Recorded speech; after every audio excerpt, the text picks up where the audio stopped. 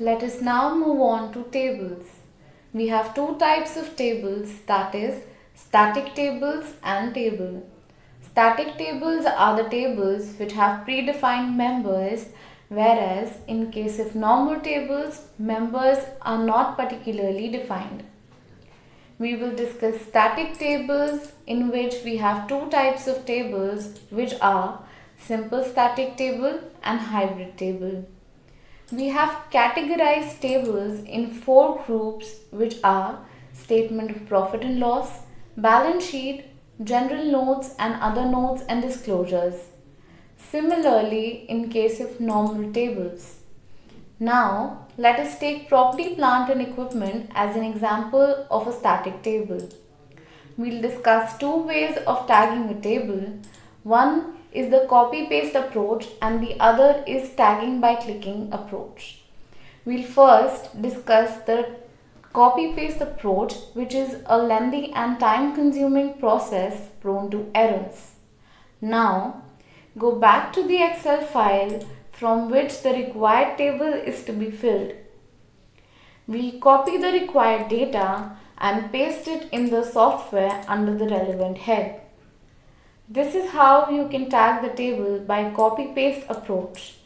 Then go back to the Excel file from which the required members are to be aligned with that showing in the software using the Show Hide Member option. The software will prompt you in case there is any unsaved data before excising this option. From here, we will select the desired members and remove the undesired ones. The software will prompt you if you hide a member containing any data. We can also perform the same function for line items and axis as well. Now, click on Go to Table option. We'll see that we have the relevant items which are aligned to our financial data. We've already covered the copy-paste approach. Let us now move on to the tagging by clicking approach. This is the new feature we have adopted to ease the table tagging process. Click on the document option to open the document which is already uploaded in the document master, or you can also add a new document.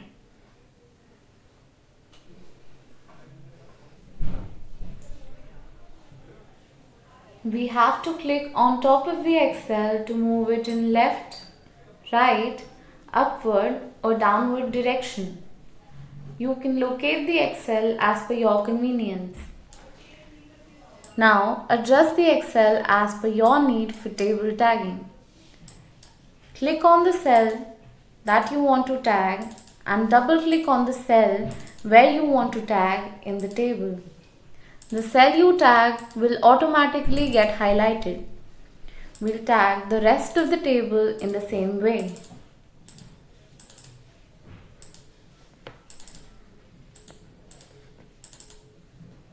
This is how you can tag tables by just clicking Facility, which is an easier and faster method of tagging.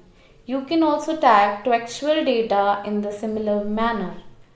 Next, we'll save the data. Now, we'll discuss the Show All option, which helps us see the totals of all the members. The same can be hidden by the Hide Totals option. We also have the Change View option, which helps us transform the x-axis into y-axis and vice versa. Now, we'll export the data to Excel by the Export option. We'll now close the table and move on to the second type of static table, that is the hybrid table. We'll take employee benefits as an example of a hybrid table. A hybrid table has multiple axes.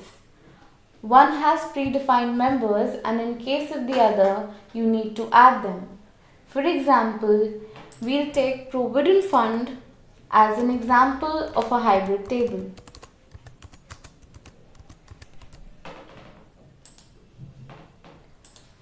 This is how you can fill a hybrid table by using add option.